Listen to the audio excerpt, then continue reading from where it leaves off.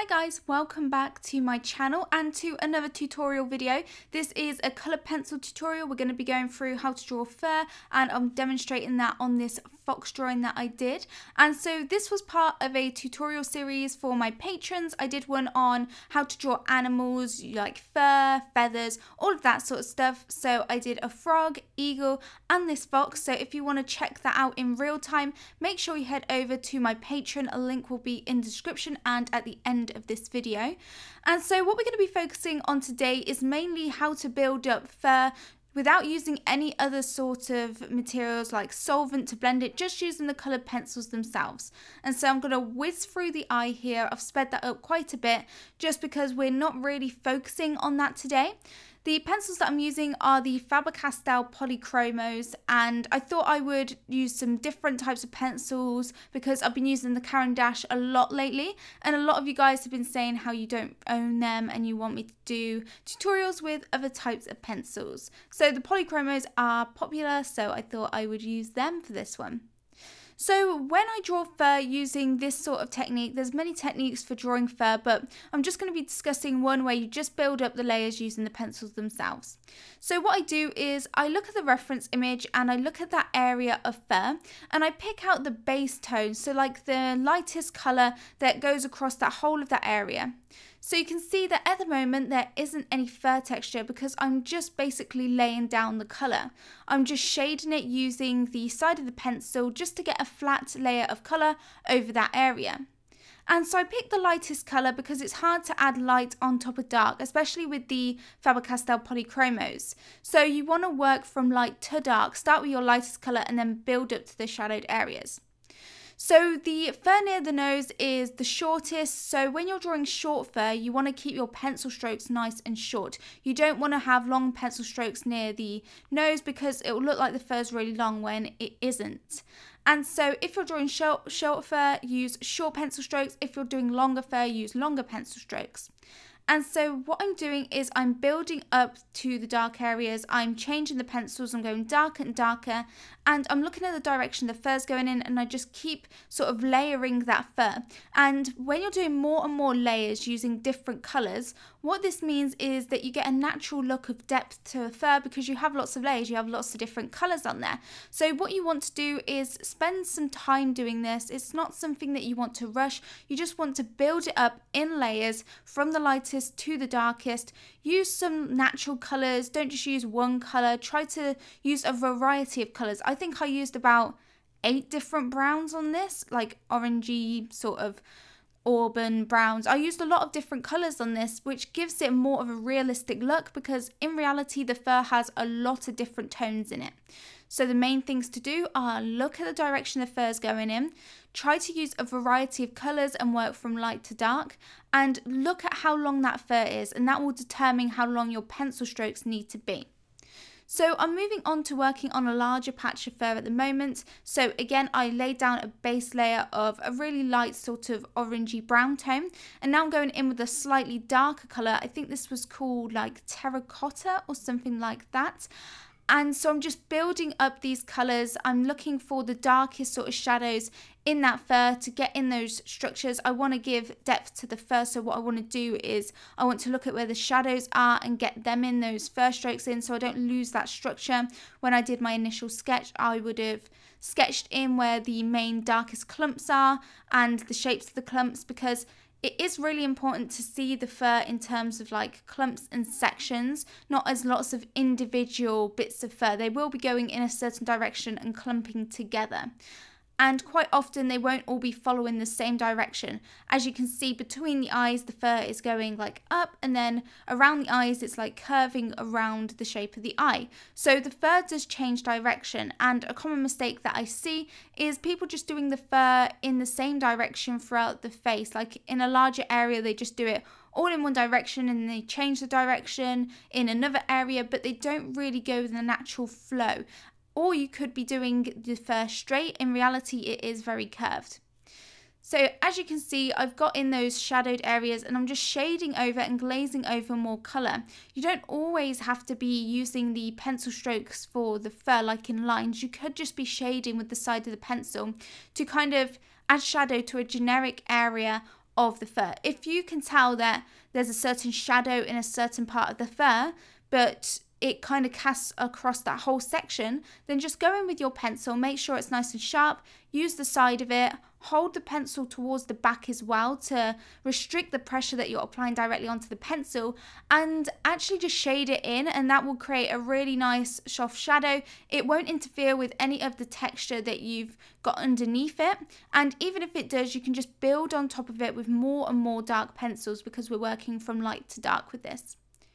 So like I said, the reason we're working from light to dark is because with coloured pencils, it's a medium where you can't easily add light colours over the dark colours. So for example, with pastels, you can go straight over with the light colours and they show up. If you use coloured pencils with solvent, then you can add lighter colours on top of the dark quite easily. Same with if you're using markers with coloured pencil over the top. And lots of different mediums you can work that way, like if you're painting, but with coloured pencils like this, with this technique, you have to try and work from light to dark.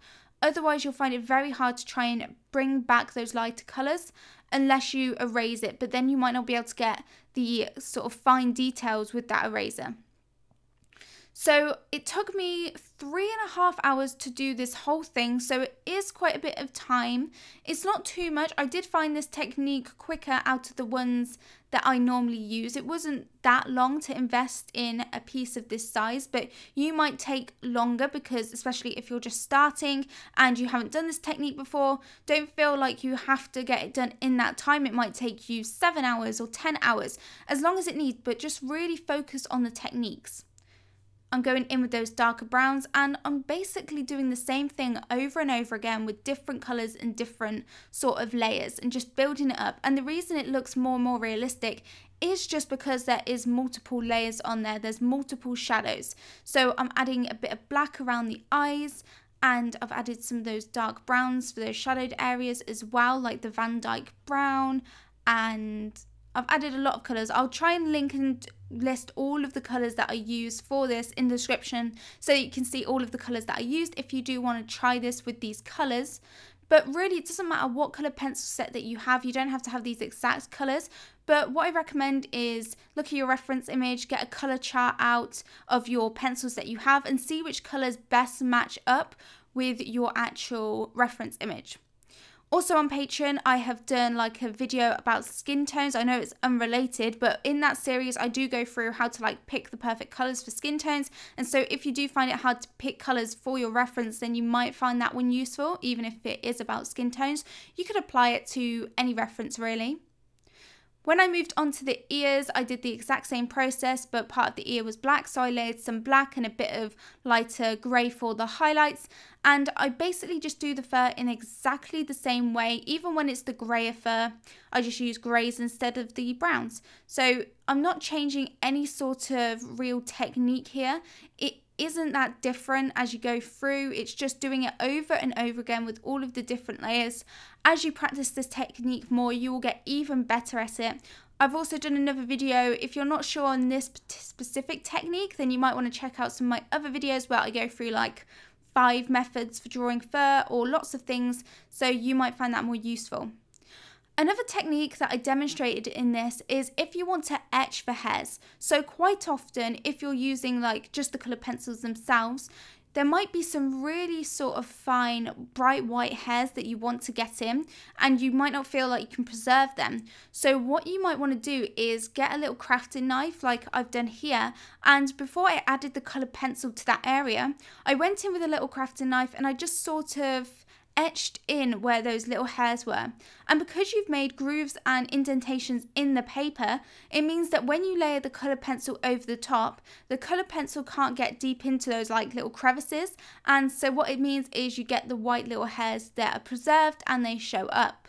So this would look really good if you're doing like an area that's just white hair and it's got lots of those little white, really bright white I mean, because it's hard to add the colour pencil. So really bright white hairs there, and you want to preserve them all, and so you might want to go in with the knife and do this. But the problem with this is that it's hard to see where you've actually etched it. You can if you look really close, but you might, and it's not something you can really reverse because you've already indented the paper. You can try and force the colour pencil into the groove, but you might not get such a sort of smooth look as you would with the rest of the fur, so it might still stand out.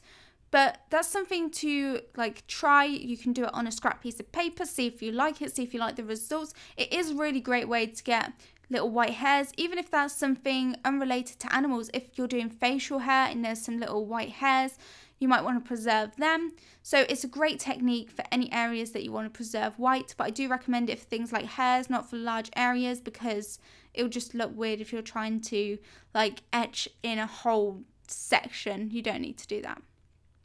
So I'm just working on this other ear. There's a lot of black inside, so I'm just layering up around those little etched bits of hair. So in a minute, we're going to be moving on to drawing the fur around the nose, around the mouth sort of area. And because this was grey, I laid down some of the grey tones. I kind of just used like the grey 1, 2, 3, 4 and kind of, as I needed more shadow, worked up to the next level of the grey tone. And so I just layered that in. I also layered the grey around where the nose is, that kind of curved area. I looked at the contours. The anatomy of the animal is really important. You can't just draw fur everywhere. There's a certain type of anatomy with the face and the sort of nose area of the animal, and you want it to look realistic. So you want to look at those shadows, the way they contour. They might contour in a specific way, and they're not just there for the sake of it. Those shadows are normally important, and the shape of them is important. So really focus on getting them looking accurate before you start to build up all of your fur tone. Make sure that your base tones and your base layers are really accurate with all your shadows and highlights and everything before you start to add all of the detail. Moving on to the longer fur. And so with the longer fur, as you can see, I'm just doing longer pencil strokes. There's nothing more to it than changing the length of your pencil strokes to simulate longer fur. I build it up exactly the same, so I'm first kind of marking in all of the shadowed areas, all of the main direction of the clumps. As you can see, I've kind of done the lines at the moment where all of the sections are either shadowed or where they change direction, so I've got an idea already about the general direction that the fur is going in all over that back part of the fox. One thing that I do want to know from you guys is, are you interested in another do's and don'ts video for colour pencil for drawing fur? I've done one on fur using graphite pencils, but I haven't actually done one for coloured pencils. And so obviously that's a lot different with the technique than graphite. So would you guys be interested in seeing that? Make sure you let me know in the comment section. I'm thinking about making the do's and don'ts videos like a series. So I might do one like every other week using different mediums, different techniques, different like subject matters, because I think they are really helpful. It's very helpful to know what to do as well as what sort of things to avoid, especially with realism, because it's very easy for something to go from very realistic to more cartoony. And so let me know if you do want to see that. So let's get back to this longer fur. So once I added in some greys, tends to be that white fur, it was quite white, but it was sort of darker, so there's a lot of grey in it as well. But grey fur may also have bits of colour from the fox itself, so it has some browns in it, some sort of golden tones. It might not just be like that pure grey white, it might have more of the brown tones in it as well. So don't just think, oh, because it's white fur, especially if it's white fur, don't just think, oh, well, that's just white. Add a lot of grey tones in it first. It is really important to add grey into your white fur. It's not just white. If you want it to look three-dimensional and realistic, then you do need to add a lot of those shadowed tones. I find that people, when they're drawing white fur, they're kind of scared to add all of those darker greys because they'll feel like it won't look white anymore. But it is grey. Look at your reference image, get your colour chart, match at which colours best suit it, and just use them. Try not to think about what you think it should be like. So I've also added some browns in to also help integrate it from that brown orangey fur on the face into this white fur. It would look very strange if it just went from one colour to the next without any sort of transition, especially because in the reference there was some sort of transition. So make sure that you look at all those subtle little hues in there as well, those brown tinges, the golden sort of tinges. And I also used a eraser to pull up little clumps of fur as well, like little flyaway bits of fur as well, and then I went in and I added some shadow to them. So all of the materials that I've used for this, including the paper, coloured pencils, eraser, all of that sort of stuff, will be linked in the description so that you can check that out, as well as where you can get it if you want to buy it yourself. And so I'm coming to the end of this drawing. I'm just making finishing touches to this, like adding some individual flyaway bits of clumps with the eraser. That is something that I like to do at the end. And I'm also glazing some tone over the fur. If I decide a whole area needs to go a bit more shadowed, a bit darker, I'll just glaze some colour and just fix anything that I spot. Another technique that you could use is the little crafting knife to actually pull up and scratch away some of that coloured pencil to kind of give some finer details. And you might have seen me use this technique a lot before when I've drawn like hair with portraits and even fur before. And so I will link a playlist where you can check out my other sort of coloured pencil animal tutorials so you can see my different techniques for drawing fur, because there are many different ones. And so one might work for you and then another might not. And so you need to figure out which technique is best for you. And so you can use that little crafting knife not only to etch details for fur beforehand, but also to create some lighter detailed hairs afterwards. So I will definitely link up some videos where you can see that used in a bit more detail. I'm just adding the whiskers now, and I love using the black Polychromos to do this because the Polychromos hold their point really well. Once you've sharpened them to a fine point, they are so good and they maintain it for such a long time. I don't have to sharpen them that much throughout this process, and that's really important because we're drawing a lot of fur. We don't want to have to constantly sharpen the pencil because it needs to be sharp so that we can get all of that detail in. We don't want to have fuzzy like pencil strokes for our fur. That won't look very good. We need it to be clear and crisp. And so that is why I love using the Polychromos to draw animals. But anyway guys, that is it for that little tutorial. I hope you found it useful. If you want to see lots more real-time animal coloured pencil tutorials, then I've got tons of them over on my Patreon, as well as lots of portrait tutorials using different mediums. So if you're interested in learning how to draw realistically, make sure you check that out. But that is it for me. If you're new around here and you want to learn even more about drawing, then make sure you hit that subscribe button, and I will see you guys in the next video. Bye everybody!